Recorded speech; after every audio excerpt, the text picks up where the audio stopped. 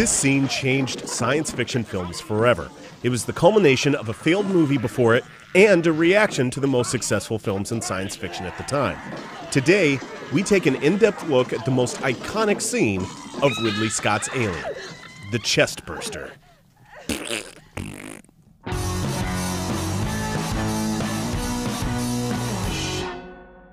There's a reason the movie Alien has stood the test of time. And much of that is the result of artists and creatives who were pioneers in the field, each one brilliant in their own specific way, though perhaps unrecognized at the time. The specialty of each is allowed to shine under the direction of Ridley Scott, and nowhere is there a more perfect nexus than the chestburster scene. A worm in a living body. Oh. Let's begin with the setting. Almost the entire movie of Alien is set on an interstellar spaceship called the Nostromo. The interiors of the ship are a direct reaction to Stanley Kubrick's vision of the future in 2001: A Space Odyssey, and to a smaller extent, Star Wars. You can see here pristine spaceship interiors and gleaming future technology. It's extraordinarily pretty, almost like technological pornography, but it also looks like the world's cleanest human lives there. And so with Star Wars a few years later, you began to see a better idea of the utility of spaces, how humans inhabit them and how they're used. But Alien took this idea even further. The interiors of the Nostromo were designed after the cockpits of B-52s and submarines, both suboptimal spaces humans are forced to inhabit, coexisting with bulky technology they rely on to survive, using and abusing them in a way where form follows function. The habits and vices of human life springing up in the cracks between machines.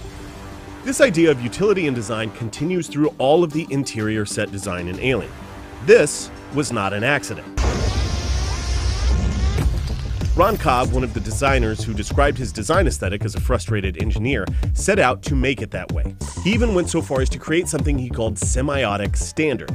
Essentially, this was a set of bold pictograms or icons that function as crew signage. It creates a space at once futuristic, but also one to which we as the audience can readily understand, identify, and relate. It's a subtle touch that helps we as viewers understand the space these characters inhabit, without necessarily understanding the inner workings of interstellar space travel. This guy thinks like something's engineered. He's got a mind that he designed something that really seems like it'll work. It's an aesthetic that Ron Cobb would push through every aspect of his design on the film, all the way down to Jonesy's cat box. Meow. The result is the experiences of these characters now seem closer to ours. The film may take place in the future, but in this scene where the crew shares a meal, their experience seems not unlike our own. This is important because the horror of this scene becomes more real when the non-horror, everyday experiences of the crew seem more human. Ron Cobb would go on to design on Raiders of the Lost Ark, Total Recall, and Firefly.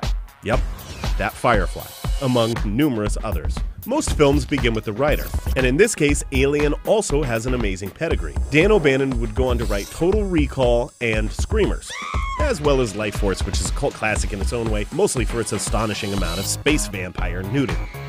Before writing Alien, Dan O'Bannon had only written one other film, John Carpenter's directorial debut, Dark Star. It is the future. Mankind has conquered the stars. A movie for which Dan had also done special effects. Dan's terrific low-budget effects work on Dark Star would lead him to additional effects work on another film with Star in the title. Oh yeah, it's that one.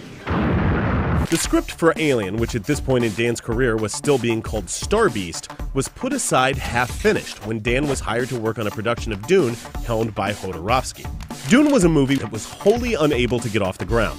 It failed to move into production, and many of the people involved, including O'Bannon, were cut loose. And thank God. While Dune might have turned out to be amazing, Alien did. And without Dune's failure, Alien would never become the seminal sci-fi work that it was. This is because Jodorowsky had already sought out visionaries in their respective fields. Visionaries that O'Bannon would meet while working on Dune, like Chris Voss, the French artist Jean Mobius Giraud, and most importantly, Hans Rudolf Giger, the artist that would ultimately make Alien so, well, Alien. The exposure to his art would be a direct influence on O'Bannon to pick up the script and finish it.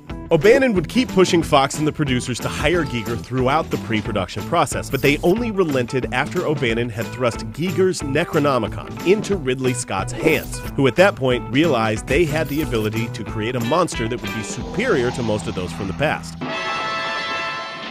particularly in the unique manner in which they conveyed both horror and beauty. That's what Ridley Scott sounds like, right? This is the painting, the old Alien that Ridley Scott wanted to have for his film. H.R. Giger would go on to be responsible for designing almost everything in the film that's Alien, which includes this little guy right here. Giger based the kernel of his designs for the chestburster on a triptych created in 1944 by Francis Bacon called 3 Studies for Figures at the Base of a Crucifixion. His first design was described by the model builder as looking like a plucked turkey, a veined, repulsive-looking thing with fangs. But a monster, no matter how tiny it is only as good as its entrance. In this case, the director Ridley Scott had attempted to keep the design for the chestburster as hidden from the cast as he could. As actor John Hurt was rigged up, the rest of the cast was kept off set. Because of the expected mess of the scene, it was going to need to be one take. 3 cameras were set up to capture the birth from multiple angles, and all were covered with clear plastic tarps. The production crew had gone to a butcher's shop, and star Sigourney Weaver described what was purchased as a huge vat of kidneys and livers and intestines, and said they had been floating around on set for 2 days, and the stench was awful.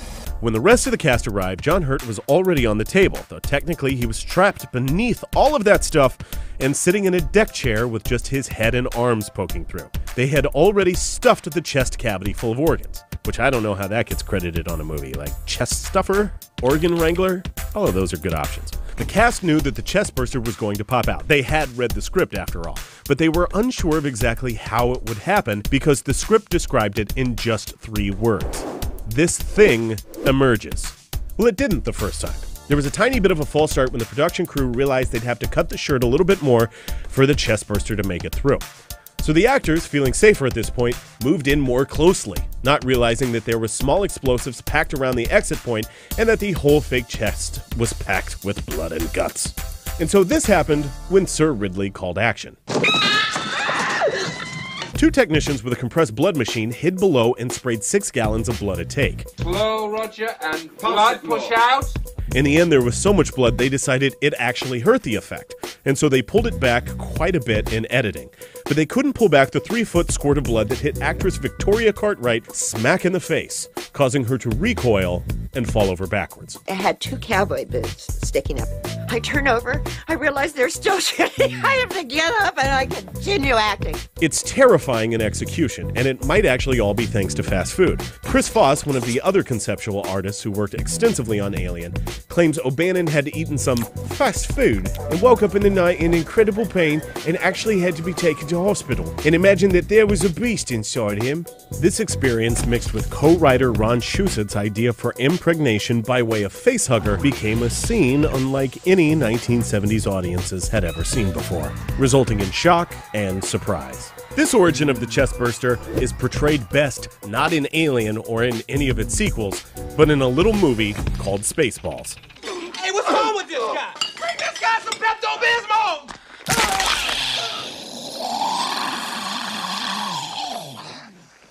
Oh, no. Not again.